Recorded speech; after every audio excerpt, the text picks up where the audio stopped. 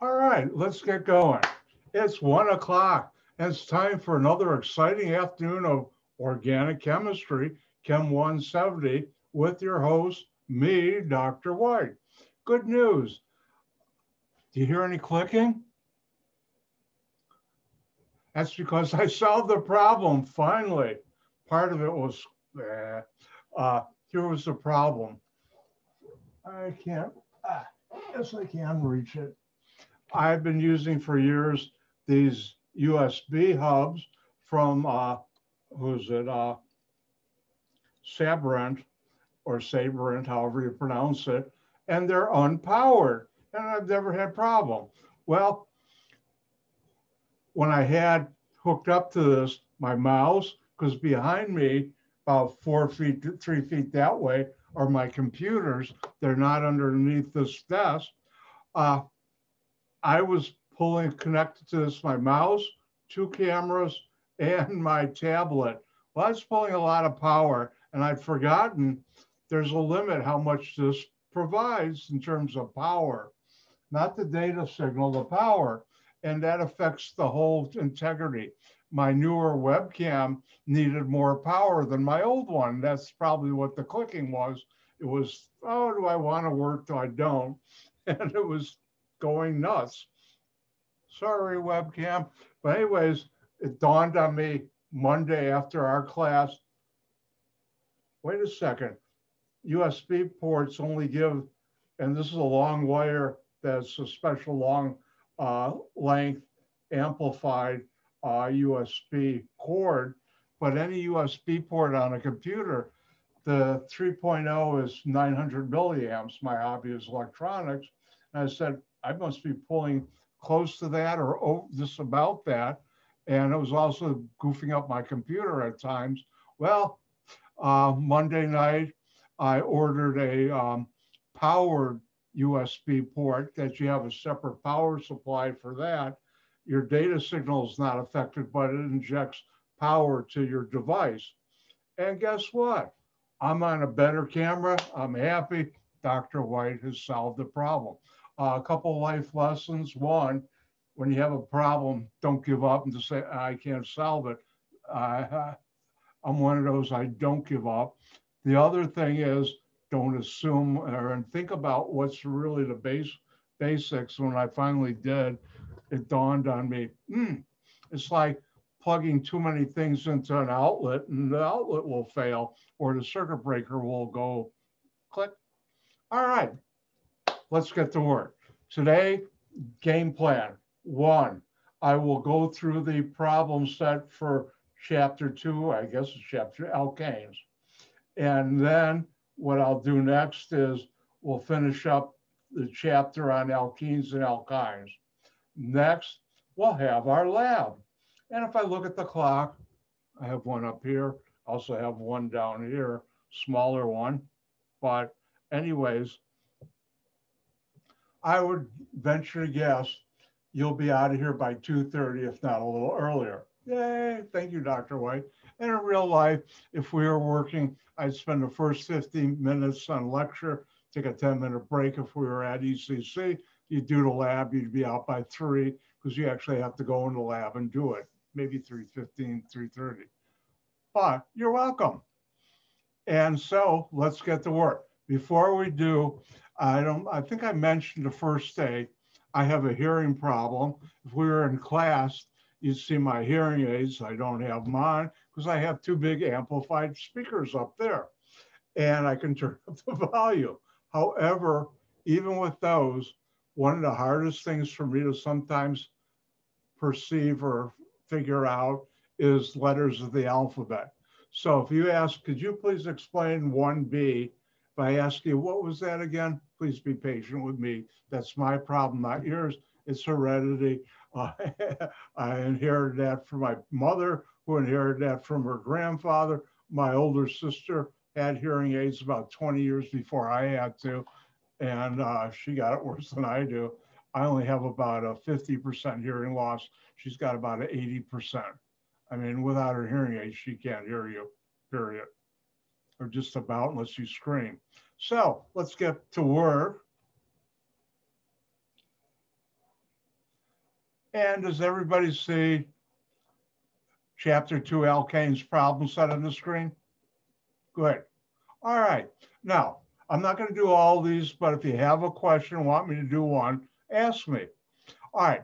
How many carbon atoms are in the longest chain of the following?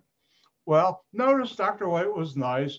I didn't even put in hydrogens so you could just see the chain. And if we notice C, we have 1, 2, 3, 4, 5 across, 1, 2, 3, 4. On a PDF file, I can't use my tablet pen. I haven't figured out yet how to do that. And therefore, I'll just have you look at the cursor. And if you want me to do other problems, I can write it on my whiteboard. Now, if we look here, this and D, 6 across, or 1, 2, 3, 4, 5, 6, either one. There's a third chain I didn't number, 1, 2, 3, 4, 5. And notice chains like a bicycle chain are not straight when you lay them on the ground unless you make them straight. And if you look at this one, what's the longest chain? Well, it turns out 9. This carbon is connected to this carbon, to this carbon, to this carbon, to this carbon, linked to this, 1, 2, 3, 4, 5, 6, 7, 8, 9.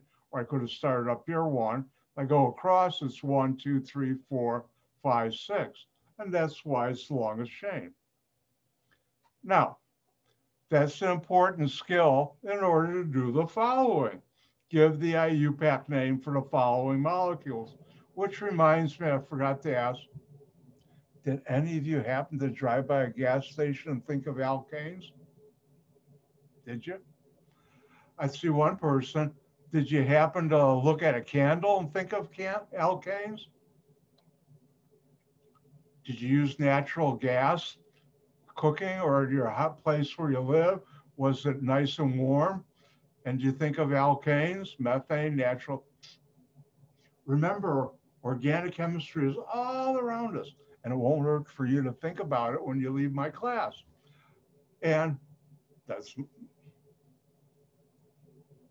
I see some people did. So, but we'll learn more about where organic chemistry is everywhere around you.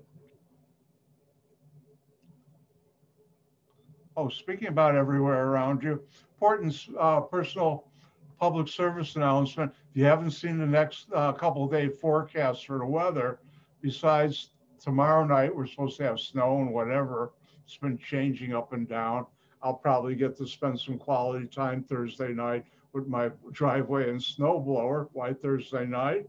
Because Friday morning and Saturday and Sunday, it's going to get super cold.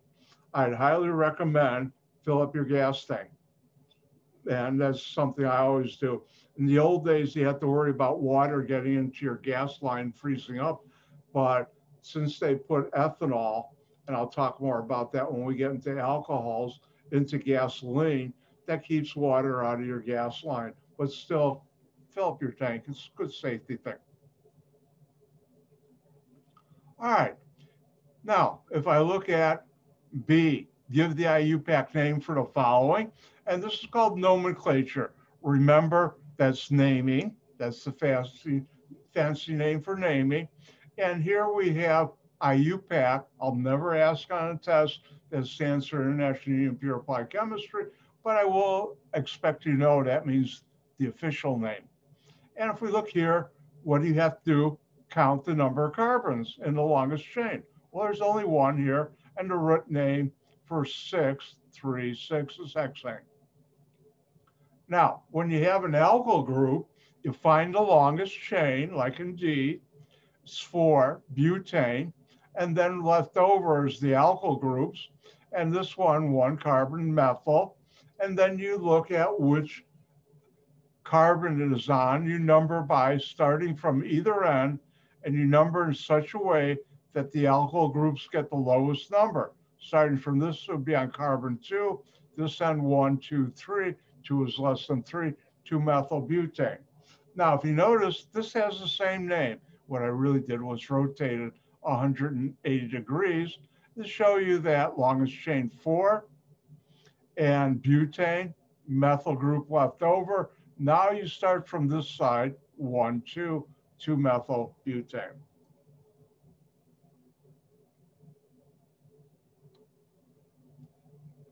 And if we look at G, what's the longest chain? 1, 2, 3, 4, coming down this way, 5, 6. If I go all the way across, 1, 2, 3, 4, 5, 6, 7, 8, 9. So it's an alkane, 9 carbons, nonane. I have left over a methyl group, 3 carbons to the center carbon, isopropyl, 4, and therefore it's 2-methyl 4-isopropyl nonane. Now, I follow the IUPAC alphabet rules. I'm not asking you to. So if you would put down 4-isopropyl 2-methyl nonane, I would give that correct. Now, for a ring, oops, let's take a look at rings. Ring, you count the number of carbons by each bend in a line, because on a ring, we don't show carbons or hydrogens. Each bend a line in a carbon. 1, 2, 3, 4, 5, 6. Hexane. It's a ring cyclohexane.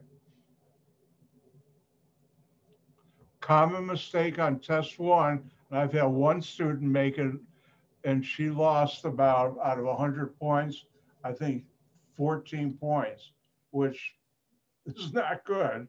And when you have a ring, you need to put cyclo, like cyclohexane. If you had just written down hexane, I'd give you 0 points. And students have come, well, shouldn't I get partial credit? I said, no. If I ask draw a hand and you draw a foot, you say, well, I had 5 digits on what I drew. No, it's different. Different as night as day to Dr. White, an organic chemist. Now, when you have only one alkyl group on a ring, no matter what carbon it is, that carbon is always going to be number 1. And because everybody knows that, and you do too now, we don't use a number when there's only one alkyl group on a ring. This is isopropyl, it's a 6-membered ring, isopropyl cyclohexane.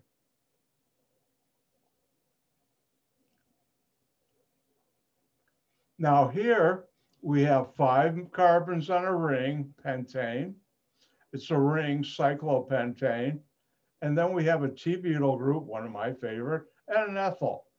Now, I have the correct IUPAC. I would accept 3 other answers on this. I see a question maybe.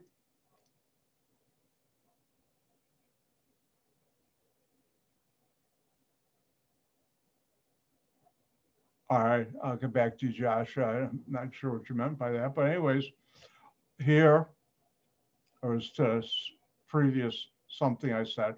Anyways, T-butyl ethyl. Now, you give the alkyl groups the lowest number, and for IUPAC, the one with the highest alphabetical priority, closest to the front, you ignore prefixes. You could also put down here T-butyl, and it's a B, it's an E, so this gets to number 1. And you number in such a way, clockwise or counterclockwise, that the other alkyl groups get the lowest number. So this is 1, this would be on 2, 1-butyl, 2-ethyl, cyclopentane. Remember the cyclo. Now, if you put the 2-ethyl first and then 1-butyl, I'd mark that correct. If you had got the numbers switched, I'd still mark it right on this problem, because you're not going to be organic chemist. If you were, I'd mark it wrong, but you're not. And if you got the order and the numbers switched, I'd still give you, and that's why there are 4 answers for you, but in reality, this is the correct IUPAC answer.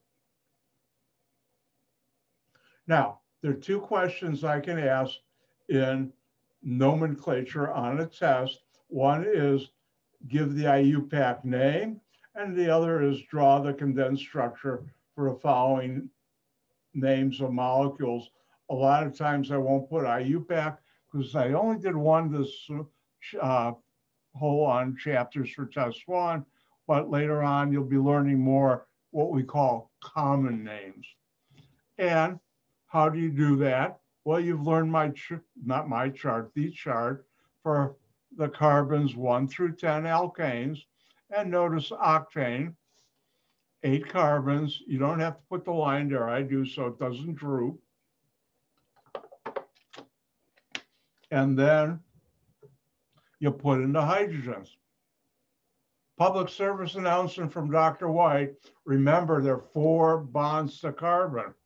4 bonds to carbon. Didn't know I'm ambidextrous. I can do it even with both hands at the same time. I am ambidextrous. I actually learned how to use a bullwhip and crack it with my left hand and arm before I could do it with my right. Don't ask. Same thing with a boomerang. I learned how to throw one and get it come back with my left before I could do it with my right, even though I am right dominant when it comes to writing and everything. Even though when I was younger, I could also write with my left hand, but I haven't practiced that in ages. All right, everything you didn't want to know about Dr. White. And that's how you know how many hydrogens go on a carbon. Here's 1 carbon, 1 bond to it, 4 minus 1, the remainder is hydrogens.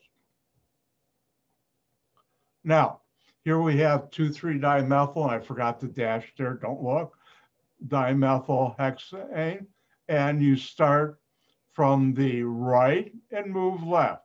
Hexane, 6 carbons. Next, I have that means 2-methyl CH3, and there are carbons 2 and 3. This is 1, that's 2, that's 3. Now for rings, you do the same thing, butane, 4 cyclo ring. Yes, we call this a ring, even though other people call it a square, it's a ring. Now I made a mistake in my numbering here, even Dr. White makes mistakes. And this really should be the name 1-tert-butyl 2-ethyl cyclopentane, but even with this name, you should be able to get it. You start from this end, pentane, 5 carbons, cyclo, it's a ring. By the way, cyclopentane rings remind me of the greenhouse in Monopoly, and they do.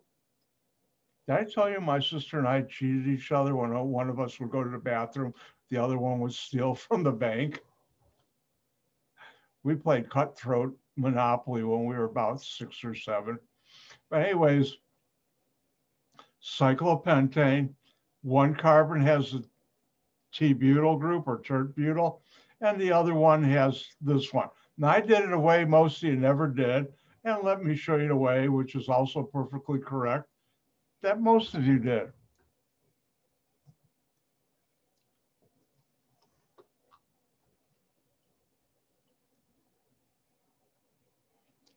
You'd probably put the T-butyl group on top for carbon 1 and the ethyl group this way. And there are 4 bonds to carbon.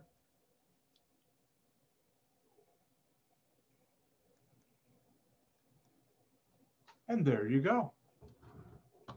And sometimes I'll be, when I've made the keys, I'm in a, how should I say, this funky mood, and I'll write it and I think about, oh, they're going to get confused. So sorry about that. All right. And propane. How many of you remember propane? That's the stuff in the white canister that powers your, provides the fuel for your flame for your barbecue. Now, the following on the test I'll have, give the reaction product or products for following reaction. Remember, we don't we don't balance chemical equations in an organic chemistry, unless you have to. In my class, you never will have to. Now, if we look at this, what do we have? Oh, we have propane, oxygen, and let me show you how to do that in case you forgot.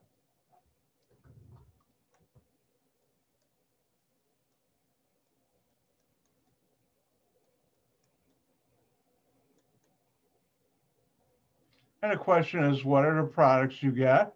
What's this? It's an alkane, but it could have also been a cycloalkane.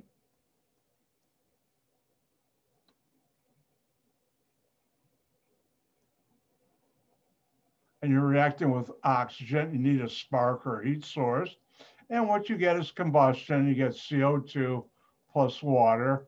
Or if you could have wanted to, you could put the water first. Order which goes first or second doesn't matter. And you get heat, but that's not a product in terms of a chemical product.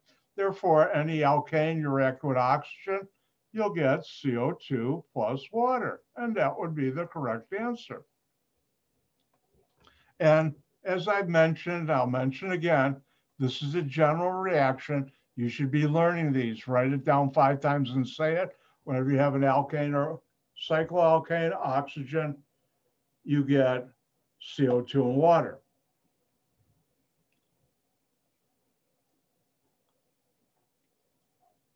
And if you notice, the rest of them, same answer. This is octane. I wrote it this way just to show you, but on a test, till we get the fats and oils, I won't use parentheses. And therefore, oxygen, alkane, CO2 and water. Cyclohexane, a ring. Cycloalkane, oxygen, you get CO2 and water.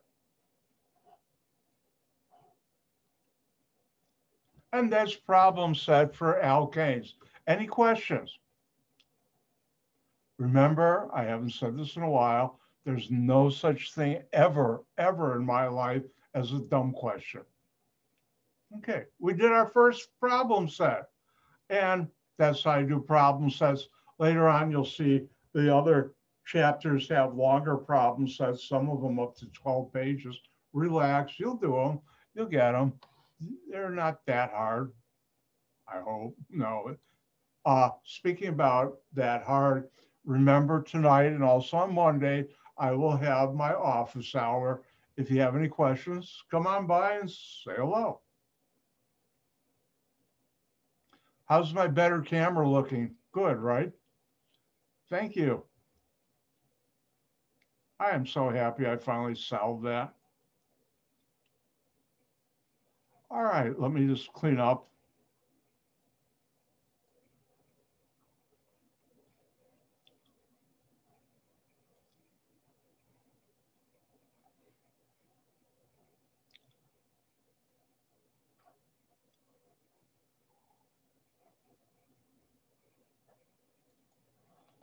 Okay.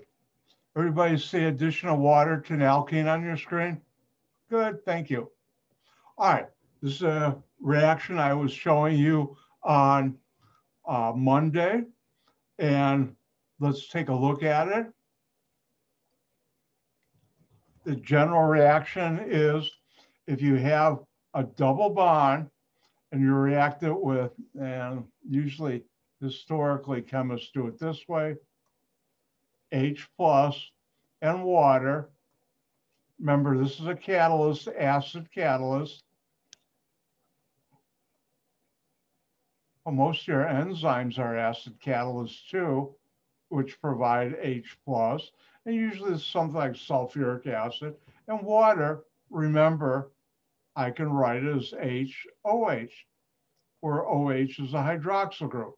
And double bond, 1 pi bond, 1 sigma bond. You break pi bonds. Do you break sigma or single bonds? Time for another public. No, you'd never do that except in combustion and another reaction that I'm not teaching you. It never, almost never, ever happens. Therefore, let's go back.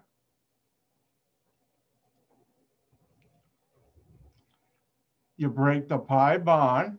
That's why there's only one line, and one carbon gets the H from water. The other gets the OH from water, hydroxyl group. And this follows Markovnikov's rule. And that is the carbon of the double bond that has the most hydrogens gets this hydrogen, and the other carbon gets the hydroxyl group. And I went through some examples. So it's time for Dr. White to share the fun.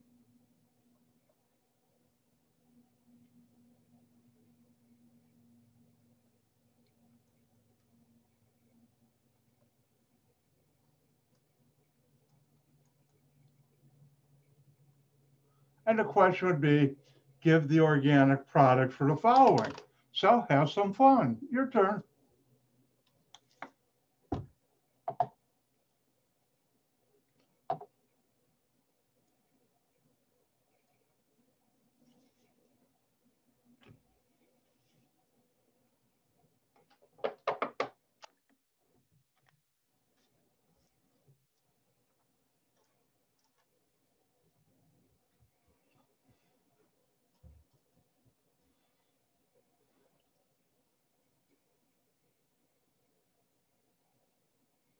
And for those who are quicker than others, please be patient. I try and give everybody time to finish.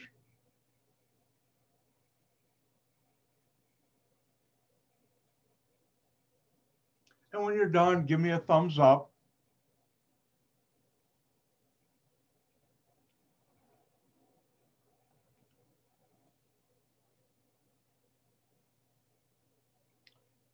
All right, I think everybody's done. Let's take a look at this. When you look at an organic molecule, you should look for what's different. What's not a carbon-carbon single bond, what's not carbon or hydrogen. Oh, look, it's a double bond. And immediately in my mind, I look at the rest of the molecule, see nothing else different. And therefore, I think about double bond reacting with acid and water. H plus is acid. I know water I can think of as HOH.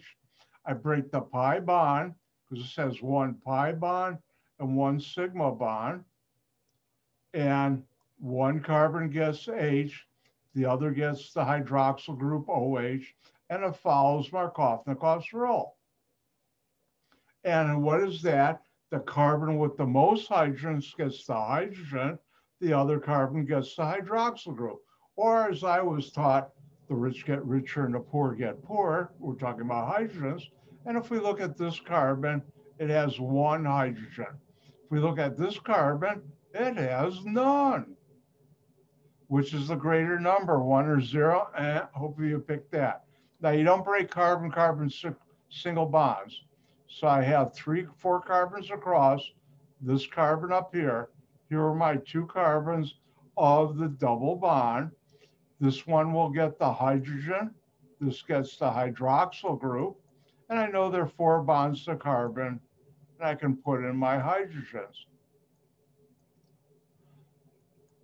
Now, if you wanted to write that as CH2, that's okay. Leave it like this. That's fine. It's one less step for you to get wrong on the test. And that's how you do. Oh, let's do one more. These are fun.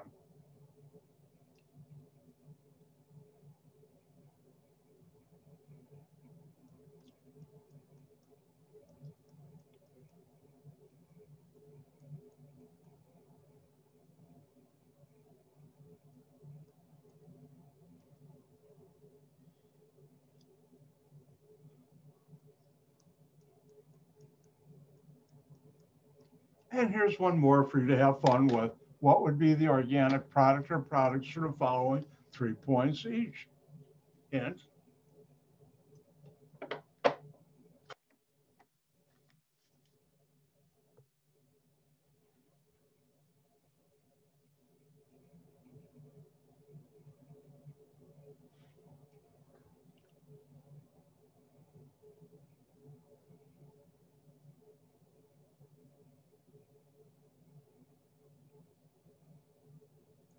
Some of you look like you're getting the hang of this pretty good. Aren't you proud of yourself?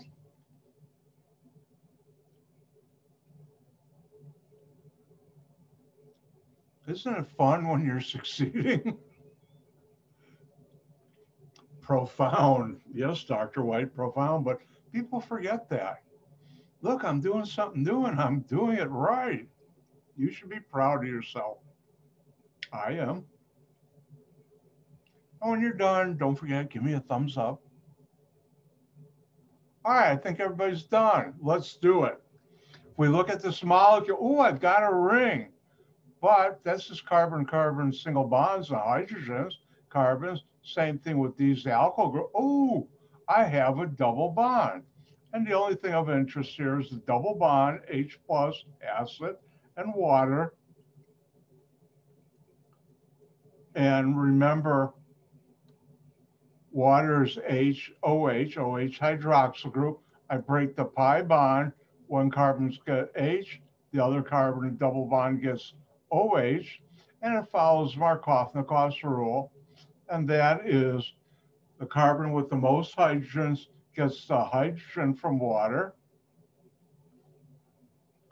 and the other carbon gets the hydrogen. Oh, it's a ring. Now I got to do some heavy duty math. This carbon, how many hydrogens? We don't show it, but there's one there. 1, 2, 3 bonds. 4 minus 3. Why? Because there's 4 bonds to carbon always is 1. So this carbon has 1. We look at this carbon, I have 1, 2, 3, 4. 4 minus 4 equals 0. So if we look at the two carbons, which has more? This one. So the hydrogen will go here, and the hydroxyl group OH will go there. Do you break carbon-carbon single bonds? No. I have my ring. I have my ethyl group. I have a methyl over here. Methyl. This carbon doesn't get anything more. This carbon is this carbon right there, and that gets the hydroxyl group. Now, if you put this over there and this down here, like this,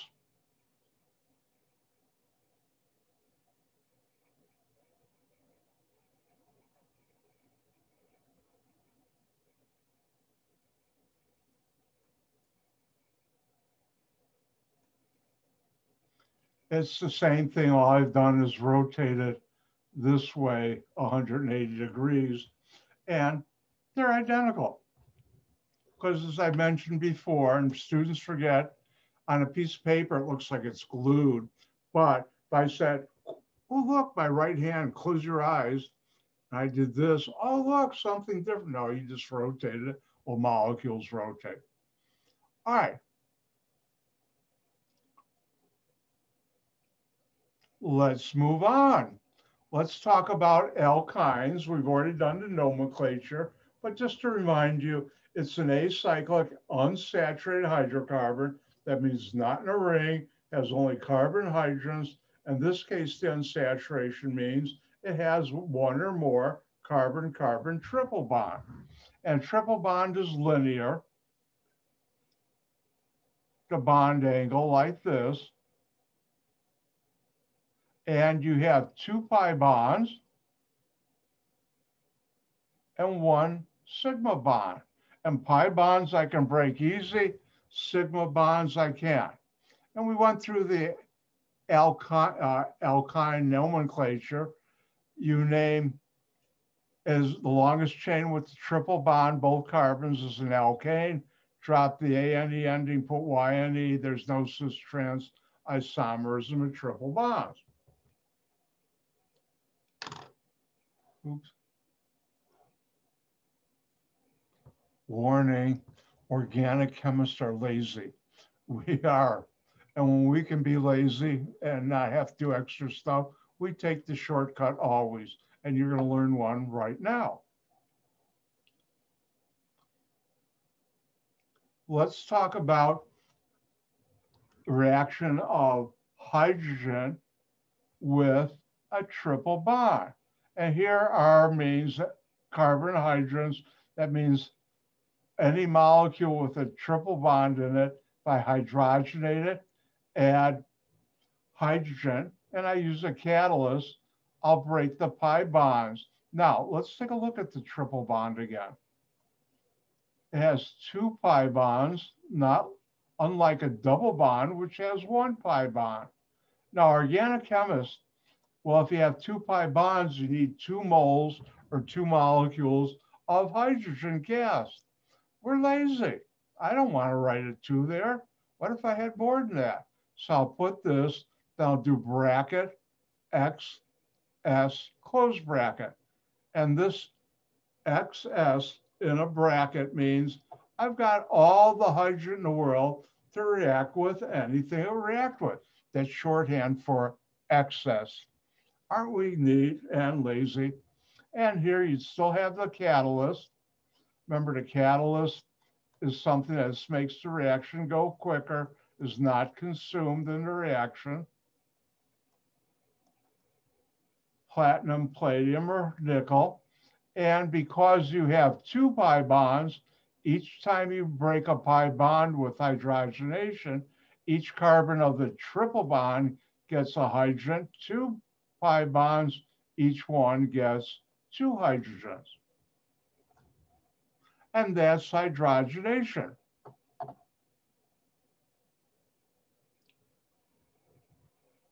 Now, if we come over here,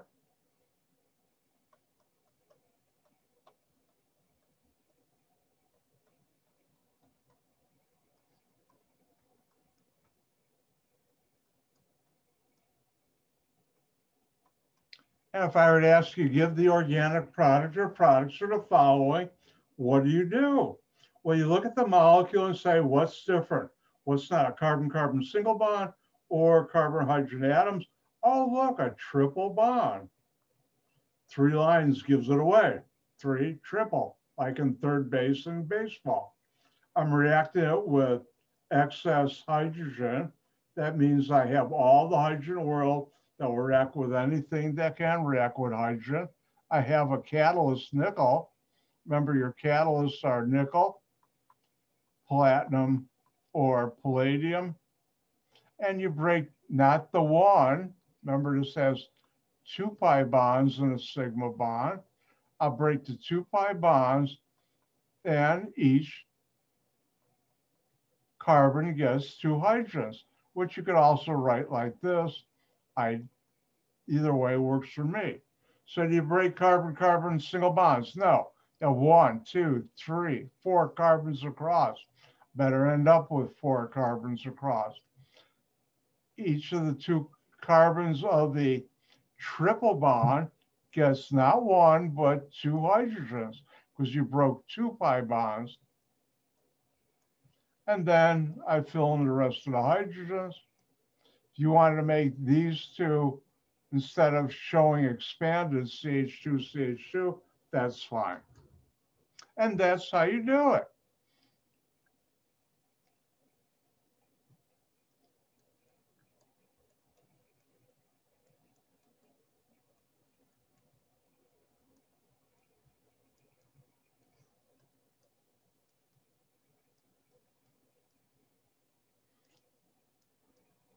And why don't you have some fun? Give the organic product or products to the following reaction.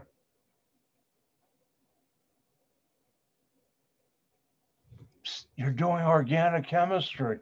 Hopefully it's not too hard.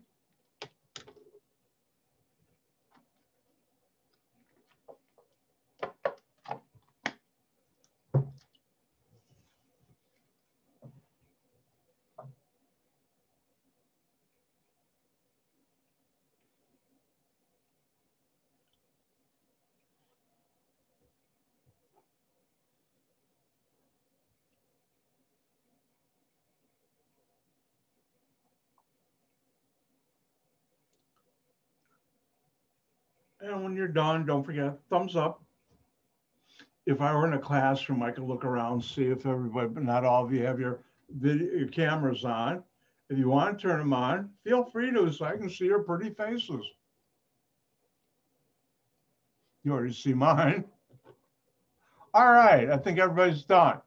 Question is 3 points. If I were to put this on a test, give, and when I say give, I mean draw.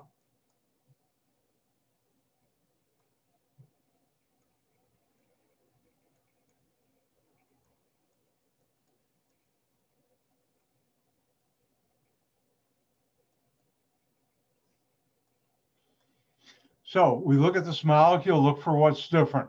What's not? A carbon-carbon single bond, carbon or hydrogen, and we look here, triple bond. What am I reacting with? Hydrogen. Oh, look, excess. That means you have all the hydrogen in the world that will react with anything hydrogen can react with, and platinum is a catalyst.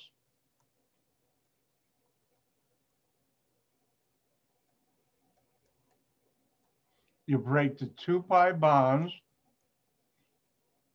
and each carbon of the triple bond gets not 1, but 2 hydrogens.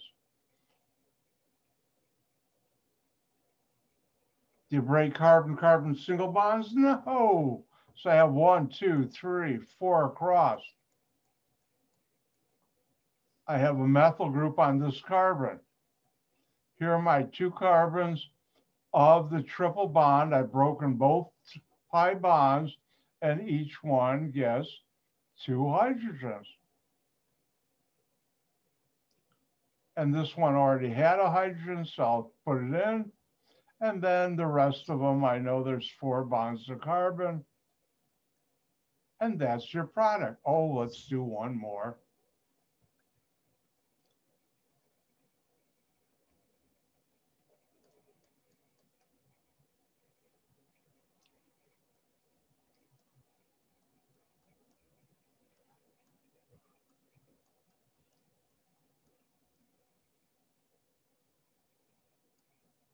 And there you go. Give the organic product or products for the following. Let me clean something up.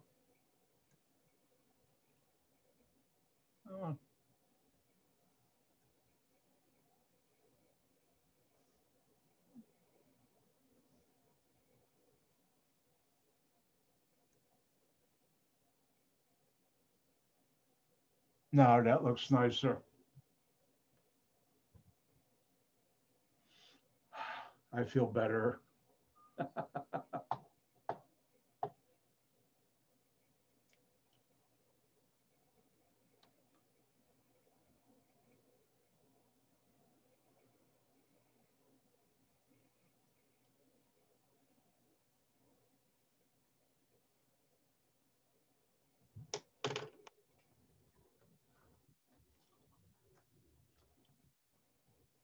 I think everybody's just about done.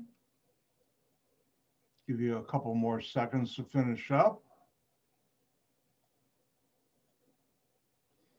All right, anybody need more time? Going once? Going twice? All right, let's do this.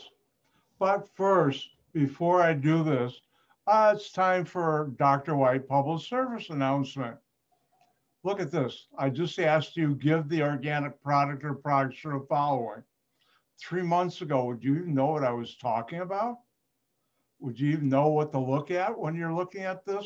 Oh, it's some lines and letters of the alphabet. What do I do? No, you've learned. Think about it. How much have you learned in our short time together? Doesn't that feel good? I hope you said yes. All right, let's do this. What's different? What's not a carbon-carbon single bond or a carbon or hydrogen atom and triple bond? Reacting it with hydrogen excess, that's what that means. You have all the hydrogen in the world, and this is a catalyst. And the catalyst can be, in this case, palladium, platinum, or nickel. And you break the 2 pi bonds. And do you break carbon-carbon single bonds? No. So I'm still going to have my ring of a methyl group. I have my 2 carbons of what was a triple bond. I still have this carbon here. And then each one of these gets not 1, but 2 hydrogens. If you instead here, you wanted to write CH2 and same thing over there, that's okay. And that's how you do hydrogenation of a triple bond.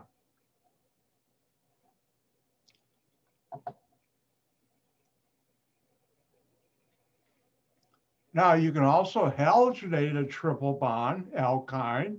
And here, remember, X is the halogens, fluorine, chlorine, bromine, or iodine. If you have any triple bond, if you react with a halogen gas, but remember we have 2 pi bonds, so we need more than 1 molecule of halogen, and organic chemists are lazy, and we use excess. And that means you have all the halogen in the world that can react with a halogen gas, and each pi bond, each atom of the triple bond gets a halogen. There are 2 of them, you get 2. So this is halogenation of an alkyne. It's a way of making a poly, meaning many halogenated compound.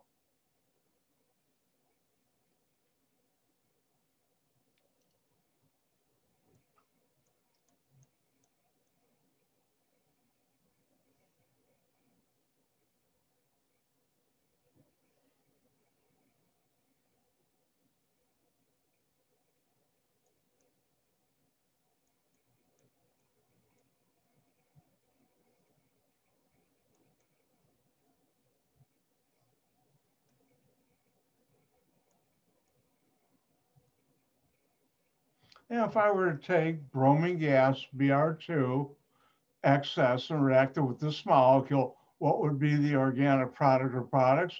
I look to see what's different. I'll triple bond. almost a double bond, actually I did, and reacting it with, bromine is a halogen. We have excess. Remember, this can be fluorine, chlorine, bromine, or iodine. And you break the 2 pi bonds, and each one gets 2 halogens. And therefore, we have 1, 2, 3, 4, 5 carbons. Since you don't break carbon-carbon single bonds, I'm still going to have 5 carbons. Now, this is important. Only the carbons of the triple bond get the halogen. You put them on other ones, I mark it wrong. And the halogen was bromine.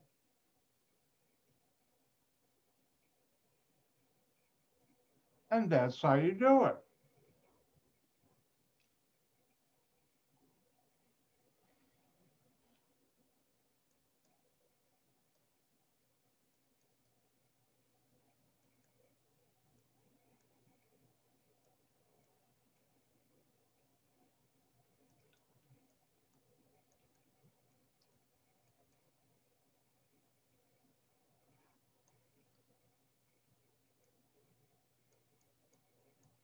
Your turn.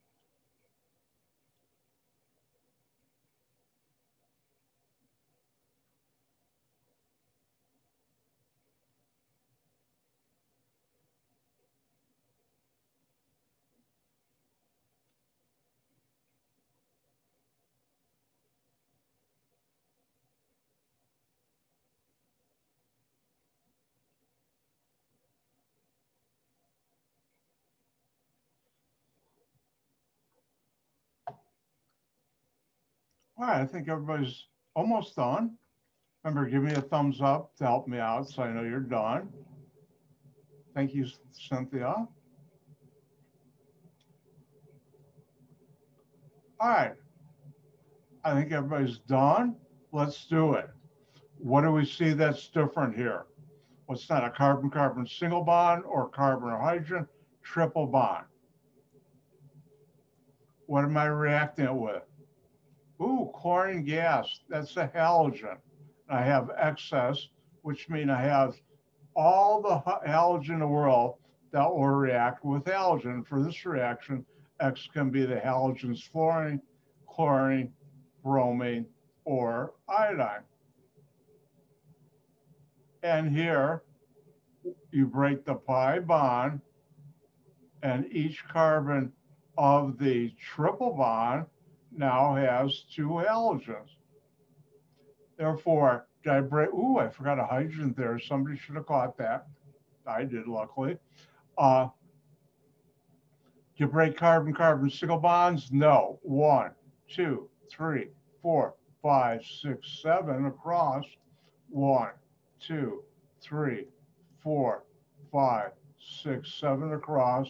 On this carbon, I have a methyl group, and these are these 2 carbons. I broke the 2 pi bonds, and each one gets not 1, but 2 chlorines.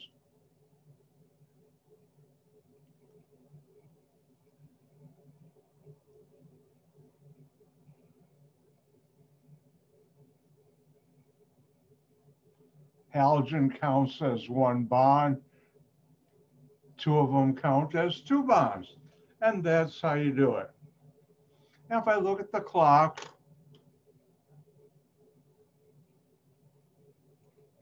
it's time for our break. I'm going to take a 5-minute stretch break. I'll see you back in 5 minutes, and we'll be doing our lab, our first lab of the semester. Yay. I'll see you in 5 at 1:55.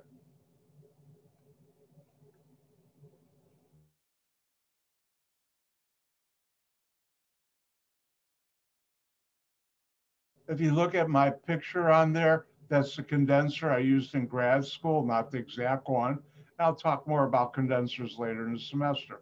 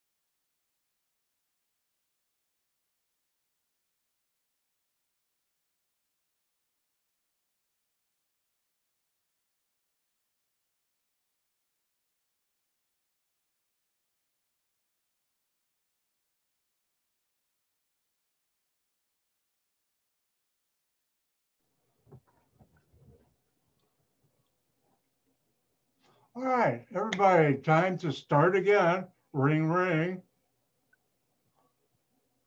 Get you all back to class. Oh, I forgot to mention yesterday, and I think I already mentioned it's going to get cold, but I usually only go 4 or 5 times a year because it's dangerous. Went to Costco to stock up on stuff and I dropped about 350. Right, I stock up on a lot of stuff, which is why I only go there once in a while. My best friend who lives in Indiana, it's like a supermarket, but where I live, Joshua, understand, go right ahead.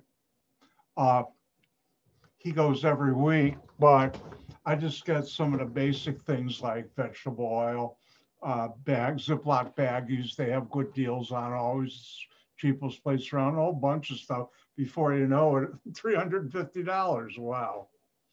But I only go a couple times a year. All right, it's time for lab. If we are at wrong school, ECC, we'd be in the lab, and I'd take this time, just like I'm going to do now, explaining what you're going to do.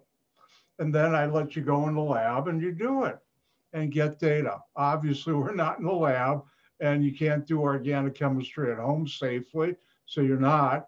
And also because I personally didn't feel safe going to ECC to doing just a couple labs, because what they've done is for the other classes, they split them in half. So you have only a few people at a time in the lab so you can have social distancing. Well, that means they do half as many labs, but I'll still give you the same experience other than you're not going to be actually manipulating it. All right, every lab is in the assignment area, or will be a couple days, a day or two before. I will post it in the assignment area, a Blackboard.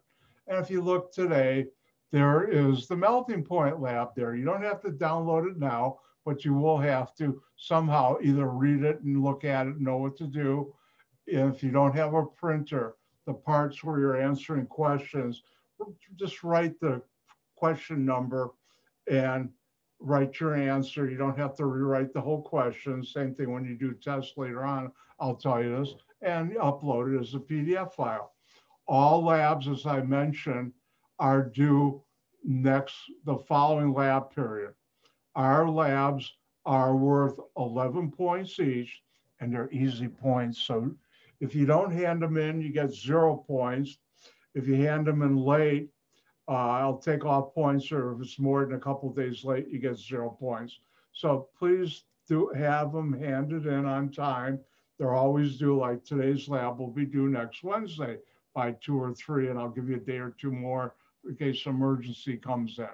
All right, let's look at today's lab. And today's lab deals with melting points. And hopefully everybody sees melting points on your screen. This is what you download.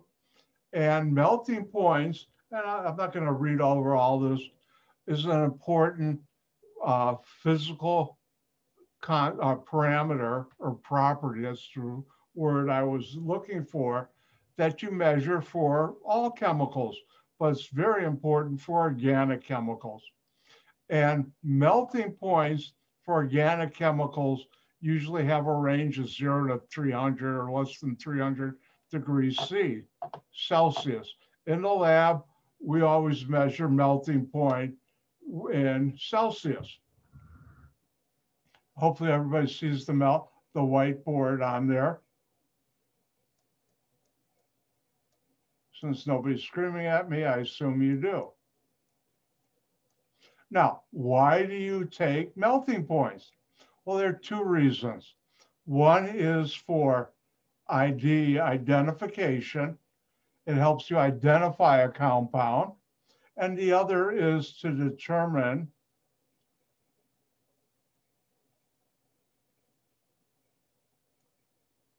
purity. So melting point can help you identify a compound, organic compound, and also melting points will help identify purity. Do you want to take medicine that has, or other things you buy that are organic molecules with other garbage in there? I sure don't. And that's where melting points come in. Now, what is a melting point?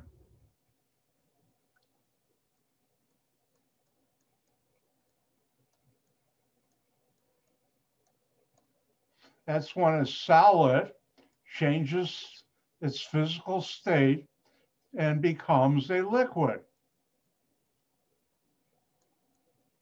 So when something melts, I think you've all seen ice cubes in a glass melt and become water as a liquid.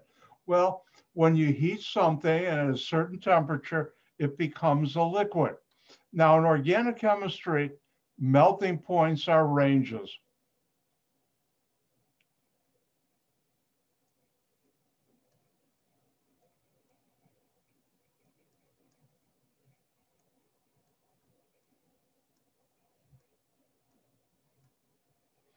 And what we do is we have a start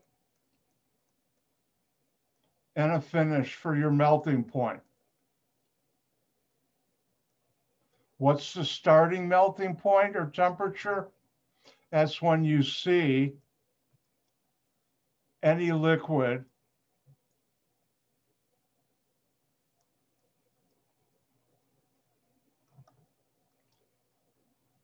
in your sample. And finishes when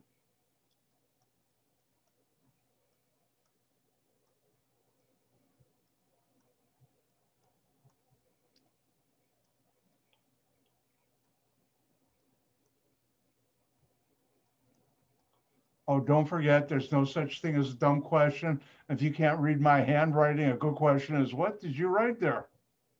Hopefully I'm printing instead of writing it out, make it easier. So if I had compound, I'm going to be compound Z, I took the melting point, I might see a melting point. By the way, I'll do this. This is abbreviation for melting point of, say, 75 to 77 degrees C. And that would be the melting point of compound Z, whatever it is. And we do melting points. Now let's take a look at up here, the start and finish. Because you look for when you see any liquid in your sample, you'll call that the start. In this case, it would have been 75. And the finish is when all your sample is liquid.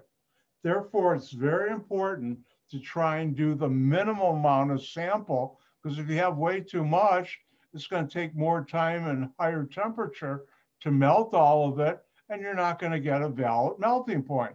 So sample size is important.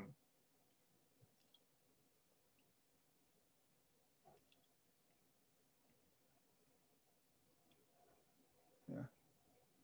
Now, I need to teach you about something that you might have learned in general chemistry called the colligative effect. And the colligative effect is when you mix two different things together, its physical properties will change. Example would be when you mix two solids together that are different and there's a colligative effect, the melting point gets lower, is depressed, and gets wider. And that's very true in organic chemistry.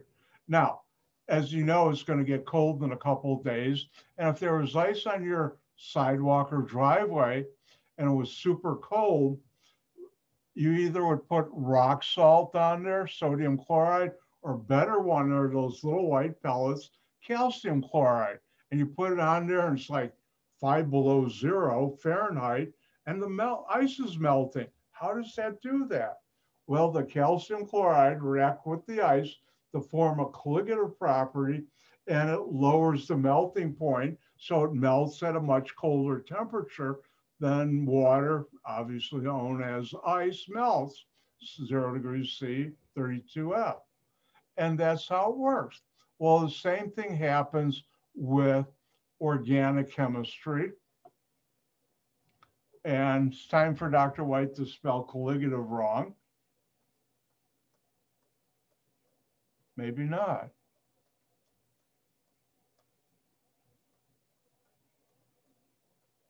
Did I tell you I was always the first one down in a spelling bee? I was. Thank goodness for spell check, even though on a whiteboard or a tablet like this, there's no spell check. All right.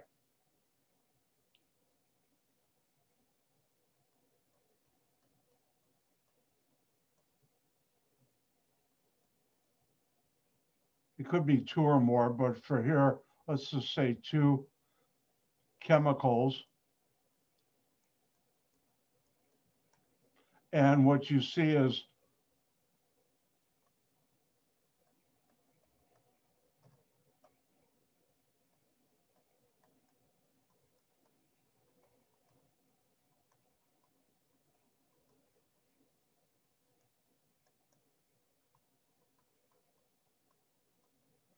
the melting point is lower and wider. So if I had two compounds, let's be X and Y, and both had the same melting point,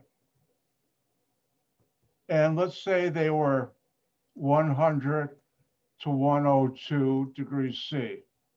And sometimes that will happen. Two different compounds have the same melting point. If I were to take a sample of X and Y, the melting point might be 90 to 99 degrees C, or it might even be lower. Notice this is now wider and lower. And that's the colligative effect. Now, it turns out this is useful. Colligative effect tells you if you have a compound X that's supposed to be pure and there's some Y impurity in there, you won't get the correct melting point. It will be lower and wider. Now, the other thing is, let's assume you have two samples, A and B, and they both have the same melting point. I'm getting this wrong, I'm sorry. Let me back up. You have a sample A as a melting point, say 74 to 76. And you think A is, I don't know,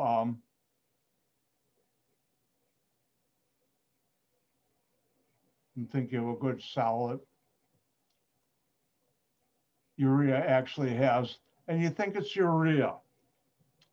If you take a mixture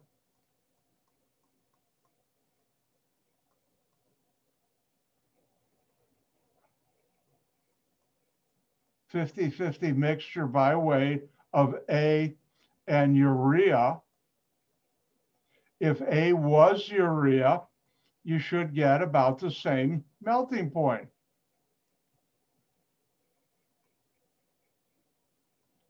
If A was something different,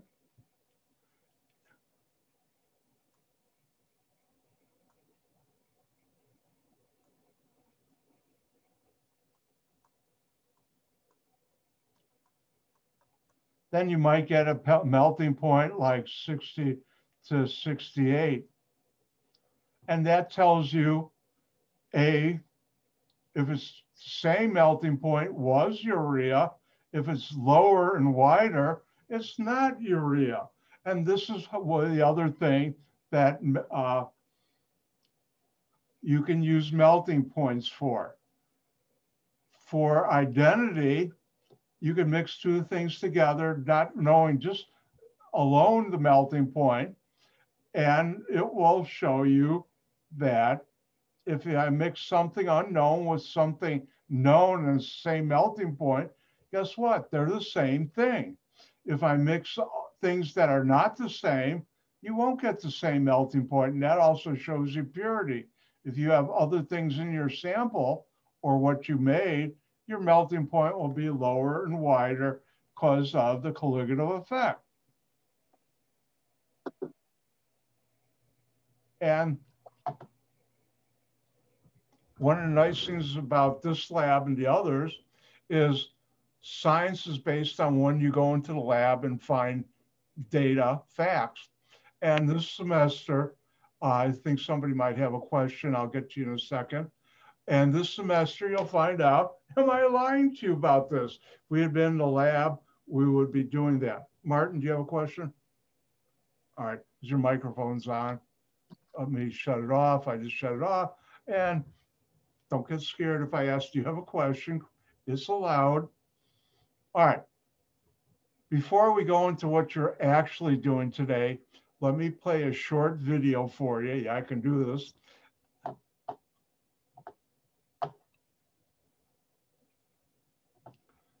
Everybody see on your screen melting point?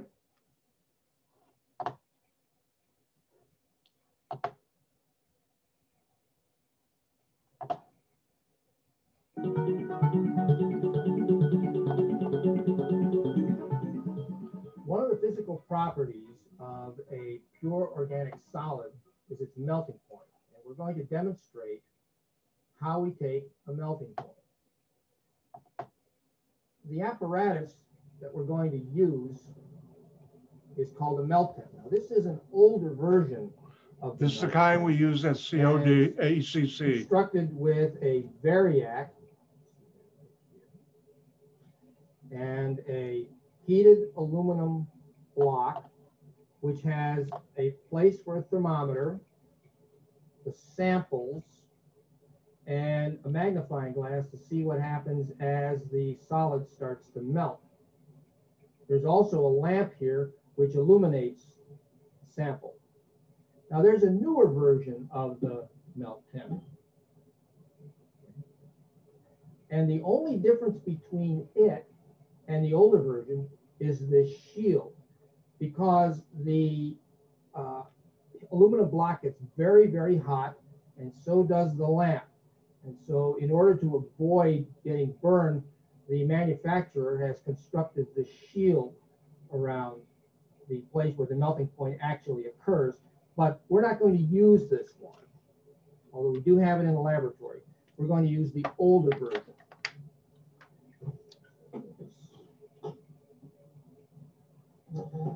The first thing we have to do is to get a sample.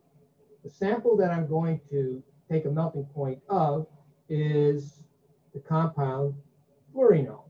Now, fluorinone is a naturally yellow material, and we chose this so that we could see when the melting point phenomenon actually occurs in the sample tube, which we're going to take the melting point in. What we do is we fill up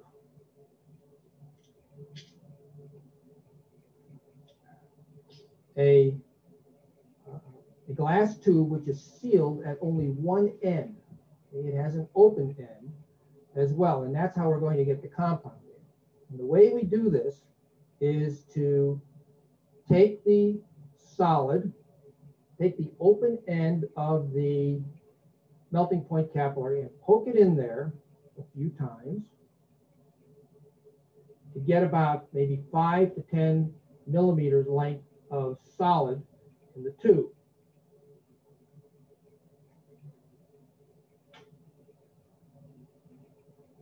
Observe the solid in the tube. Now the trick is to get that solid from the open end to the closed end. And the way we do that is to simply tap the solid down by hitting the closed end against the desktop, if you will. The solid is now down at the closed end. All right, we're ready to take the melting point now. Plug in our apparatus. And you can tell that the instrument is working because when you turn this on, the light goes on in there.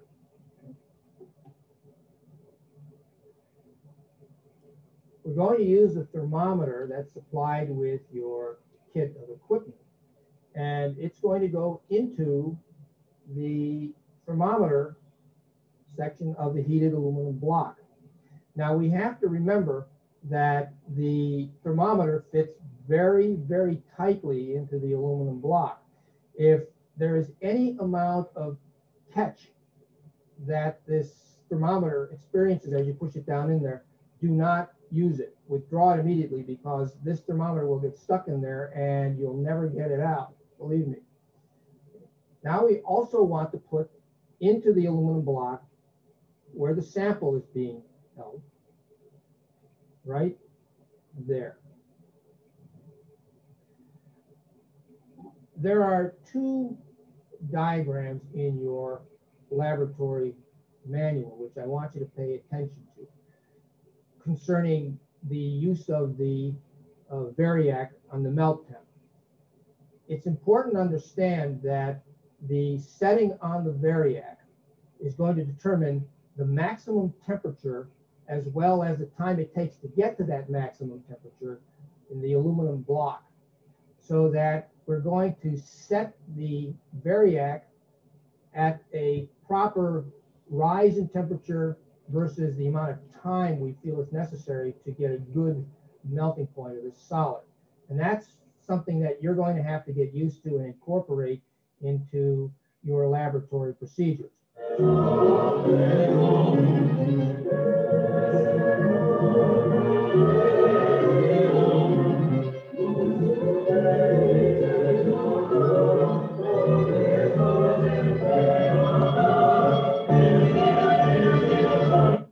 I don't know why that music is, but I'll do the commentary.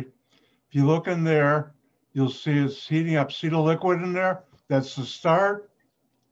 And you look at the thermometer, and then when it's all liquid, that's the finish. And I think it's about all liquid. I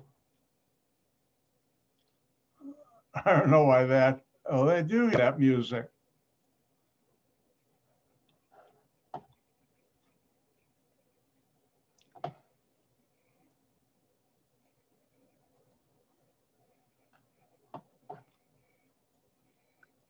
All right, well, let me turn me back on again.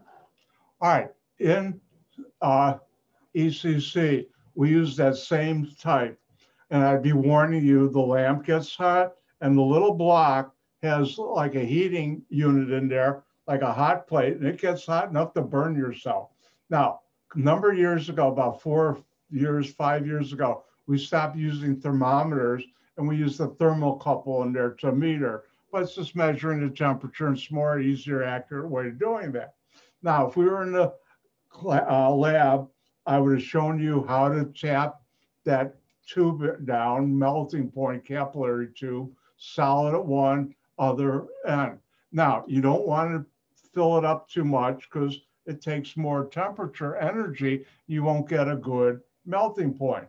Same thing as the knob on there that controls how fast it heats up.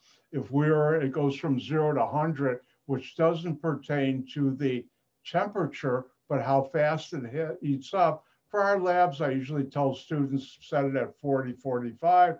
That's a good rate, not too fast, no, it's not too slow. It sounds like Goldilocks. But anyways, and that gets you to a good temperature. And you would be going in and then having fun doing melting points. But because we don't, I've helped you out.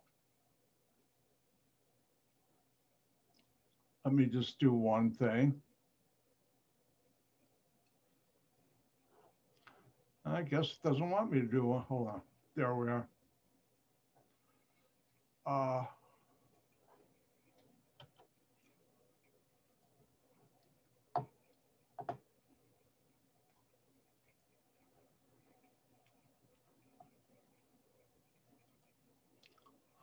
That's not what I want. All right, does everybody see melting point on your screen now? Okay, now, here's how if you were, and we don't have to pulverize it because we were in the lab. Dr. Daly, who runs the lab for us, he's also teaches the 2-semester organic.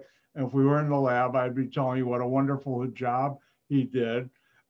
All our samples are already pulverized.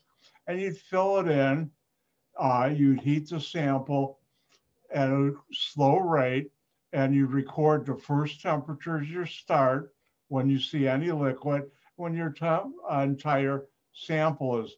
Now, I'd be teaching a trip how to use an airline to cool it down quicker. We also have newer digital ones that until this last spring, we hadn't bought the equipment to cool them down quicker, so I had to use them in my lab.